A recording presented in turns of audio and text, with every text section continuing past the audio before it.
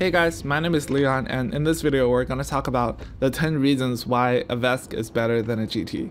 If you've somehow stumbled upon my video, this is definitely not the first VESC video you've watched, so I'm going to skip over like the very obvious reasons that people tend to talk about when they're describing a VESC, and then I'm going to dive into the not so obvious reasons that to me, these are like very small things that you won't notice, but those are like kind of a big deal for me. The first obvious reason is definitely performance. There are basically three bottlenecks of performance in a one wheel. That's your battery, your controller, and your motor. So just by swapping the controller out with a VESC controller, you're going to see a performance increase even if you're using the same battery pack. That's because when Future Motion designed the XR, it's supposed to be a mass market product. They set a lot of performance limits just to make the board last longer. Just by swapping your controller with a VESC controller, you're basically getting rid of that amp limit that your XR controller sets.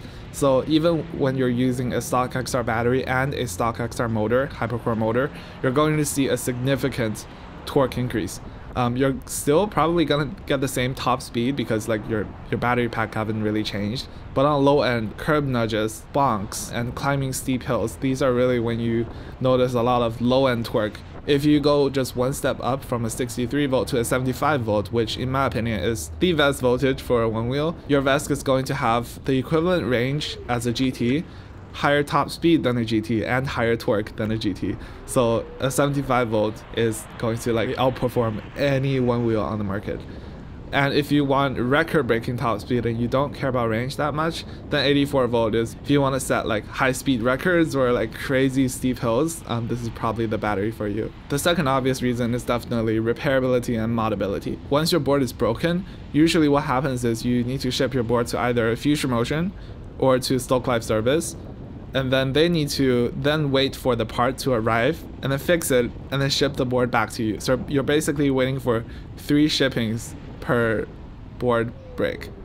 But if you use a VESC, if you know how to fix it, you're basically just waiting for the part to get to you and then you can just install it immediately. Admittedly, right now VESC is like super high in demand and parts usually take at least 2 weeks, usually a month to get to you. So you're not really saving a whole lot of time, but this will for sure get better in the future because as more players like join the VESC space, parts are gonna be more readily available and you're definitely going to get your board up and running a lot faster. And also Future Motion tends to like to place booby traps in their board to stop us from tinkering with it. For example, the reverse polarity battery, getting rid of a stock XR harness and a stock XR battery, BMS, the whole board just, I don't know, psychologically it feels better to ride because like when you're working on the board, it doesn't feel like the board is actively trying to kill you. It feels like the board is trying to cooperate, if that makes any sense. The third obvious reason is definitely the tuning aspect.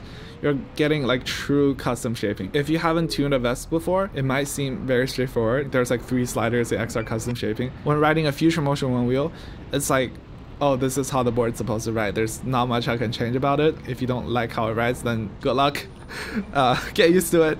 You can't really be like, oh, I don't like how this center feels. The center feels too rubber bandy. Let's change the I-term limit to be a lot more stiff.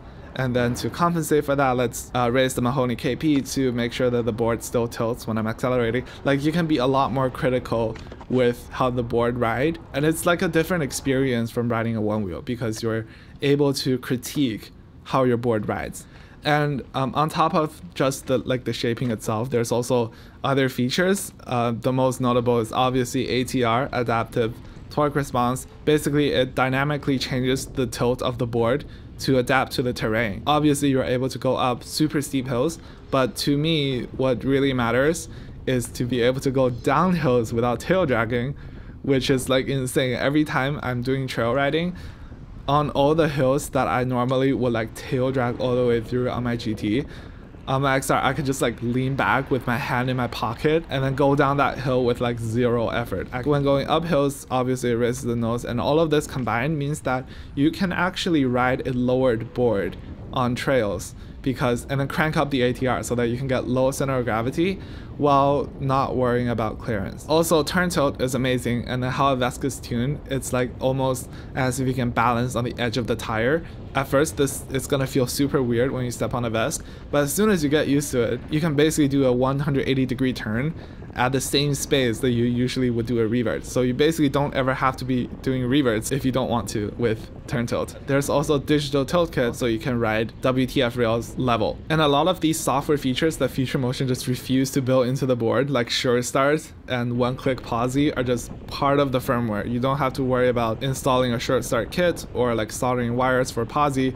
It's just like one click away. It's super clean, just all written as part of the program. The fourth very obvious reason to go with a VESC is that it's very compatible with the XR platform, which is objectively the best platform for a one wheel. XRs have been around for such a long time that all of the accessories are very much readily available. There are a ton of rails that's already been built. Band bumpers already been formed for the XR. There's a ton of footpads and everything is in stock. You don't need to wait for limited drops. You don't need to wait for like shipping updates. Everything's available, and even some of the things you can find them used or blend. Like the XR Kush Wide is like 50 bucks. The XR platform also has correctly placed bumper screw. 6 screws per bumper. That is like the correct way to do bumpers. The GT, the front bumper, the slot in design is horrible. It always gets stuck. If it gets too dirty, you can't even drag the bumper out. Like if your front 2 screws gets worn down and stripped, your whole bumper just flaps around and it's just horrible. The XR bumpers is just objectively a better design. The XR also has really thin rails compared to the GT, and that makes for lower center of gravity and high clearance. This is something that no matter how you mod your GT, it can never be better than an XR. Also, having a 6-inch hub means it's compatible with a whole variety of different tires, including growler tires. After the Enduro came out, I think a lot of people just like switch to Enduros. Even if you only ride Enduros, XR Enduro still feels better than GT Enduro. Also, a 6-inch hub, I think it unlocks more tricks. I'm able to bonk curves without hitting the rim, which I was not able to do on the GT. Okay, now we've covered all of the obvious features. I'm going to get to the not so obvious reasons why a VESC is better than a GT. And the first one is the hypercharger is so much smaller. On the left is my VESC 75.6 volt 6 amp hypercharger. On the right is a GT 75.6 volt 6 amp hypercharger. So these two chargers, the specs are exactly the same. And just look at how small the VESC charger is. For the same space that I used to fit my GT hypercharger, I can fit a VESC hypercharger, a bonk block, and a bar of wax. The second not so obvious reason is the footpad engagement is amazing. Aside from all the features in short start and posi that you're able to get on a Future Motion one wheel if you mod it, there's even more footpad features on a VESC that you cannot get unless you tap into your motor and your IMU data. You can customize your startup pitch tolerance. So I have my pitch tolerance at 7 degrees, which means when you step on your one wheel, within 7 degrees of level, it balances. This is really helpful if you like doing tricks, if you like jumping on the board.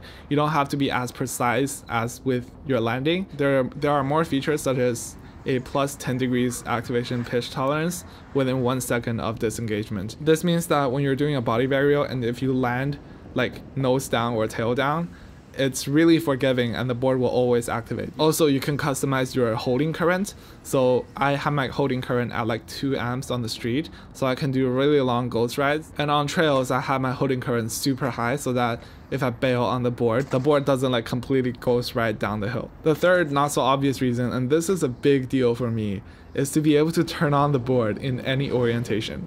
On a Future Motion one wheel, if you turn the board on when it's not flat on the ground, it will flash yellow lights at you. And for me, I like to turn my board on when I'm holding it upright and then throw the board on the ground and jump on it. I don't know, it doesn't seem like a big deal, but like it's really quite the quality of life feature for me. The fourth not so obvious reason for VESCing your board is just the experience of building a VESC. Every time I'm tuning my VESC, I'm always jumping back and forth between my VESC and my GT. It's quite revealing to reveal your problems with your tuning if you're riding a perfect board. And in my opinion, the GT tune is like really, really good. Every time I jump on my GT, it's like, oh my gosh, this is so stable. And then I go back to my VESC and be like, this could be better. How do we make it better? Okay, let's tune this, let's tune that, let's make it as good as a GT. In many ways, it makes you appreciate how good a one wheel is. After your software and your hardware are all dialed, the next really fun thing and exciting thing is to be able to certify your own board. Even if you use the same component as someone else, everything is soldered differently and all the connectors are placed differently. So you have to be able to certify your own board yourself. The first ride always reveals problems. There's one time where as soon as the duty cycle goes over like 60%, the board starts to shake. Imagine going like 18 miles an hour and then just the board starts shaking and then you're like, holy shit, I gotta tune this. This is not tuned correctly. Sometimes you like do a curb drop, be like, okay, this feels, the board's still intact, let's try a bigger curve, and then you drop and the board shuts off, or like the cable gland comes loose. All of these problems will be revealed on your first day of riding, so the experience of certifying your own board, you're kind of like a test pilot. It's not like if I unbox a GT from Future Motion, I can jump on it, go 20 miles an hour, and I know it will hold up. It's not like that. Being able to certify your own board also means that you're learning to trust your own board, trust your own workmanship. Every time you solder something on your VESC, you know that you're going to be depending your life on this solder joint to hold up. So all of these are quite the learning experience. The fifth not so obvious reason is a VESC never gets old. There are always software updates, there are always new hardware to be installed on your VESC. Float package, for example, is kind of like a software package within your VESC firmware that's responsible for all of your one wheel specific tunes. And Nico writes the code for a float package and he's doing such an amazing job, guys. Every month there are major software updates for new features, bug fixes, UI improvements, help text updates. Like all of these we're getting every single month. Compare this to a GT's, we got it for a year, we got one software update.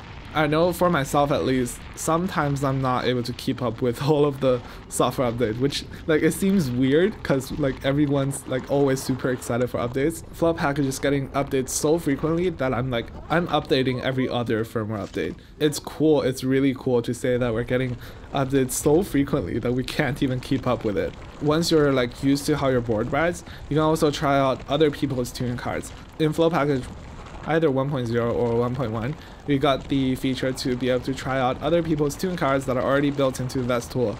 Like you can just press a button and then you're trying VESCman's tune, you're trying Nico's tune. It's almost as if you're riding a completely different board.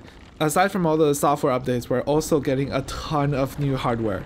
There are new BMSs being manufactured by zbms, Pickle BMS, Eno is coming out with BMS. There are also controller boxes from ubox to Floatbox. There are new ESCs coming out. There are new motors coming out from the Fungineer, new headlights coming out from the Fungineer. All of these really cool hardware is a new life cycle for the XR. The seventh not so obvious feature is you're able to participate in the movement to further the sport of one-wheeling. You're able to crush hills that nobody else can. Last time on a really steep descent, my friend hit like a drop midway through and it was easy. It was easy on my GT on that hill. I'm just worried about not dying. But on a VESC, I can just like have my hand in the pocket and crush super steep hills or go up super steep ascents. And also you get to support the community of small businesses and individuals that are all making this VESC thing happen. This would not happen without the community. So people like Nico, Dado, VESCman, Makers PEV, Spintent, Fungineers, Floatbox, Elmbox, all of these companies, plus many other, are all making this VESC thing happen. And it's really cool to be supporting these companies that are furthering our sports, that are innovating, that are putting out products that they love. And I think this whole VESC thing sort of happened when the GT launched. GT launched, it's a great board. A lot of people are super happy with the GT. As per my previous video, the GT is great, but it's not the board that I want. Instead of loudly complaining to Future Motion that this is not the board that you like to ride, you get to put all of that negative energy to a more productive side. Like actually go out and build your dream board from the hardware, from every single component of the hardware. Which ESC are you using, which motor are you using, which BMS are you using, which battery are you using, which bolts are holding all of this in place. To the software side, the tuning side, you got to write your own shaping, you get to decide exactly how your board rides, and you get to bring all of that together, and that is your dream build. And that's really why when I have a chance to ride a one wheel, I always pick up my VESC. It's a personal item. It's exactly dialed to the way that I like. And if all of this sounds appealing to you, then you're probably gonna want to build a VESC. And the next video is going to talk about what we believe as like the best way to convert your XR into a VESC, especially for beginners. So that's it for this video. See you next time. Bye.